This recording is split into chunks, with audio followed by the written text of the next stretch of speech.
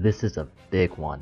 This is the 7th and second to last episode of this short and speedy season. Where to begin? First up, this is an episode that has an atypical narrative structure.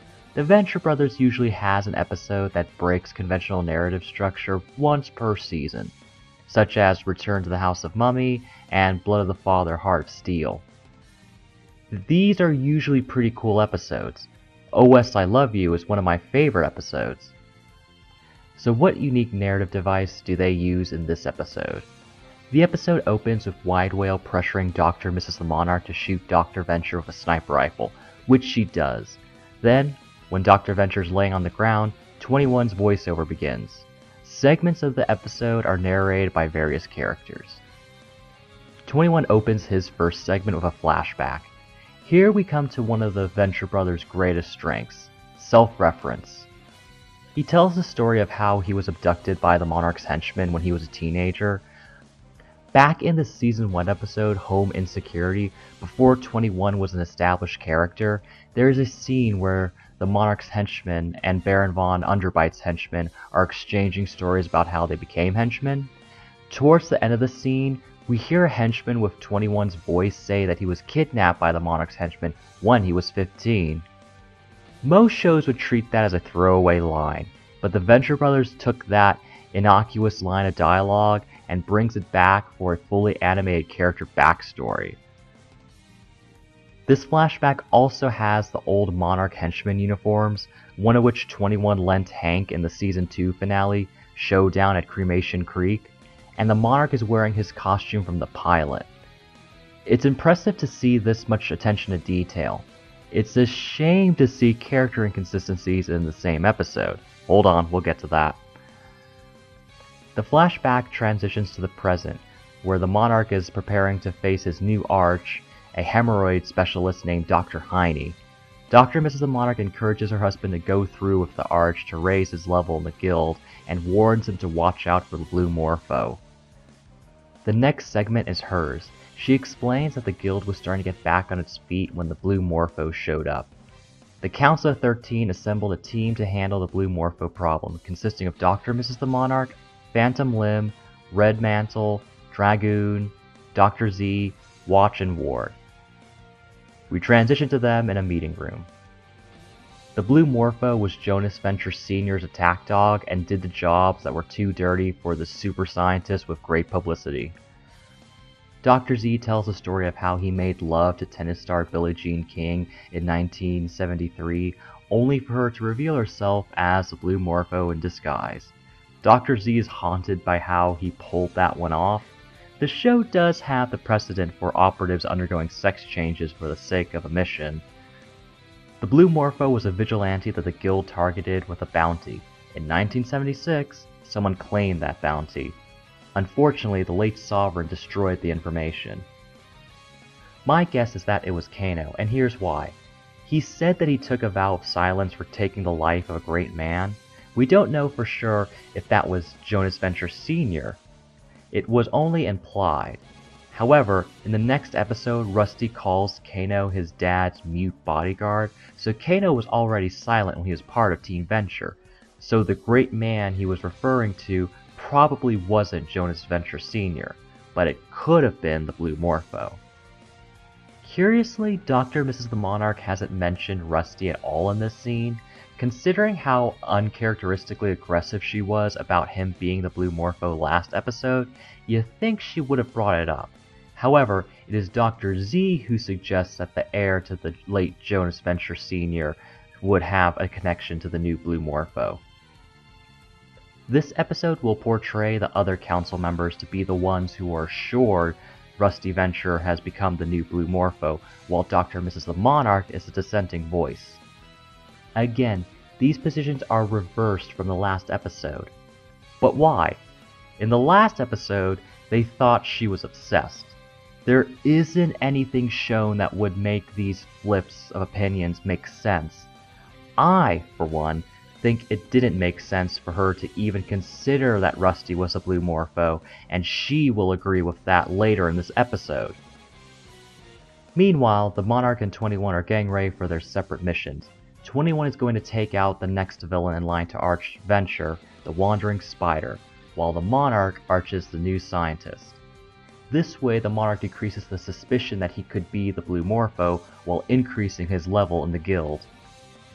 The new, though vaguely referenced in Season 2 arching levels, are referred to as EMA, Equally Matched Aggression levels, 7 episodes into this season. When the Monarch narrates a flashback to the inception of the EMA level system, he uses himself before his Flying Cocoon base was destroyed at the end of Season 5 as an example of a level 9 or 10. My guess as to why he was only a level 6 at the time is guild politics. The Monarch isn't the most respected member of the Guild of Calamitous Intent.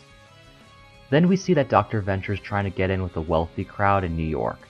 All that matters here is that when he goes to the tailor from the first episode of this season, he steals the blue morpho suit 21 had left there, since this tailor shop specializes in apparel for protagonists and antagonists. He wears the suit to a party he's hosting for this guy he wants to impress. 21 as Kano finds the Wandering Spider leaving the ye old Ballax bar, and we see that Ballax survived the crash that killed Think Tank a few episodes ago. Kano says he is the Blue Morpho and knocks out the Wandering Spider with a gas gun and flies him to the forest in New Jersey. While he's flying the Morphomobile, he narrates a flashback about his first kill, which actually had the guy having a heart attack or something. His narration opens with him saying that he doesn't want to kill anyone, and the last few episodes have had him saying that he feels guilty about killing. Okay, it's fine for him not to kill anymore, and how he's portrayed in this episode makes it seem like he has never killed before this season. What about the time he joined Sphinx and helped them fight off Monstroso's henchmen, who were clearly killed?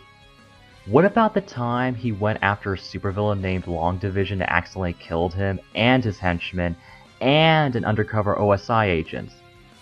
What about the time he instigated the other Monarch henchmen to murder the murderous Moppets? I guess he feels guilty about executing other villains in cold blood. If that's the case, he shouldn't have even suggested that the Monarch become the new Blue Morpho.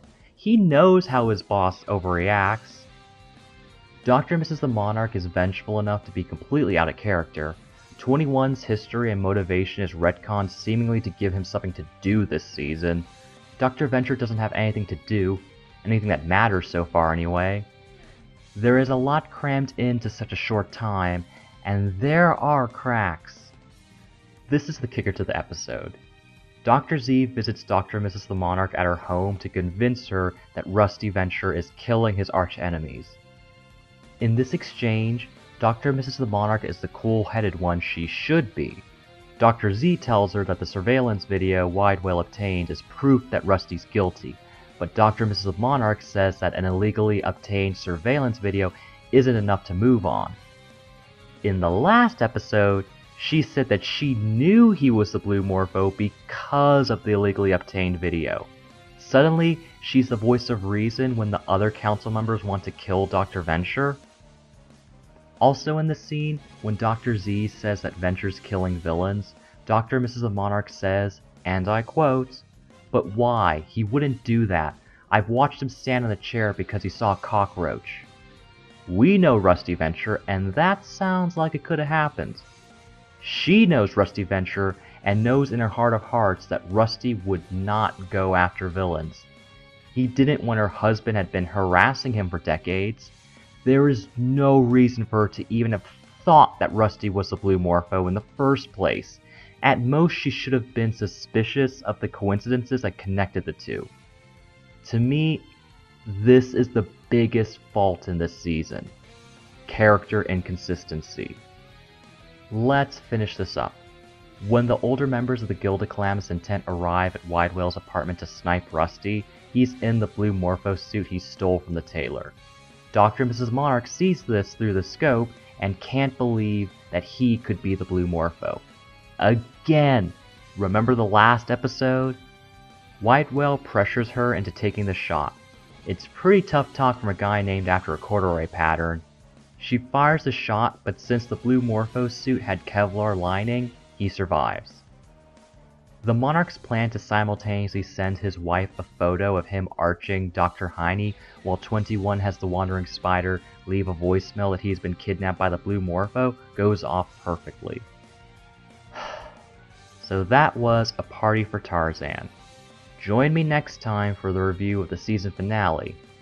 Let's see how they end this one. Thank you so much for watching. Please subscribe to my channel and follow me on Twitter @GamingGenji for updates on new videos.